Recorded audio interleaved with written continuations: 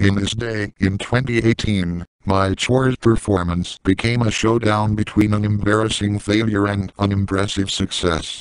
Thankfully, it was the latter that happened, as the former would have made things worse for me to cap off that wild week.